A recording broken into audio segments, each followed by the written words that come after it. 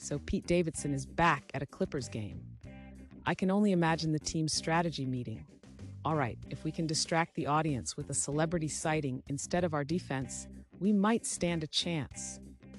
I mean, who wouldn't want to check out the game, but also keep one eye on the stands trying to catch a glimpse of Pete's latest tattoo-free arm? It's like a choose-your-own-adventure book for fans.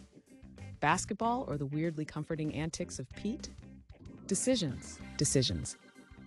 And let's talk about that mental health treatment. He shows up fresh after some introspection, firing on all cylinders. Forget the slew of basketball jerseys. This man has officially made self-care in. Seriously, he's like the poster child for take a break and don't worry about it. You know, while the rest of us are out here trying to survive another Monday. Bravo, Pete. Please write a self-help book.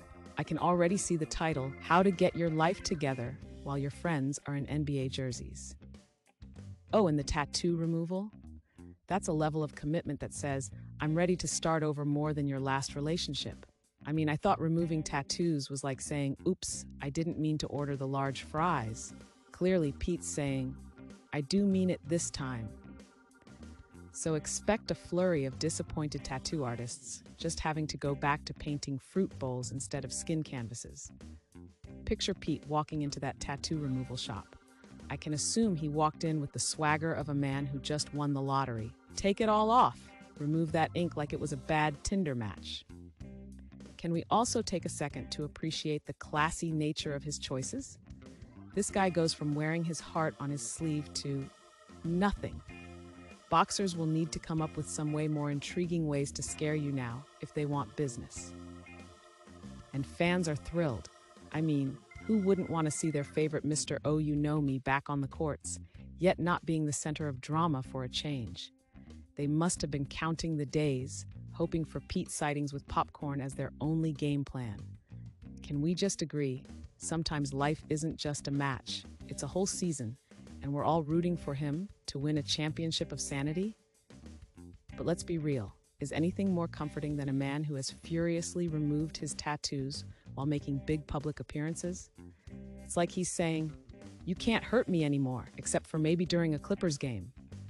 Have we collectively decided Pete Davidson is our emotional support friend now? Isn't that what true fandom looks like? Cheering him on from the sidelines, even if it means ignoring how badly their team is playing? This is personal growth at its finest. So here's a thought to ponder. If we can all handle our emotional baggage as openly as Pete handles his tattoo removal, would the world be a better place? Like, what would be your emotional baggage? Hands up, who's ready to get rid of their regrets? Am I sounding too much like a motivational speaker now? Or should I also bring a fog machine and some groovy music to this emotional detox party? Like and subscribe, please.